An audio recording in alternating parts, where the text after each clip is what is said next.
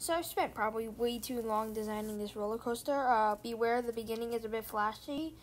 So you start by rolling down this water slide, then you fall into a bubble river, which bounces you up like a playhouse, and then you go through this lava chasm, which shifts your player height up. Then you get caught on fire, then it puts out the fire, and then you start rolling up and up and up and then down. And then you roll up this nice bubble elevator that I spent way too long making. Then you get shoved by a piston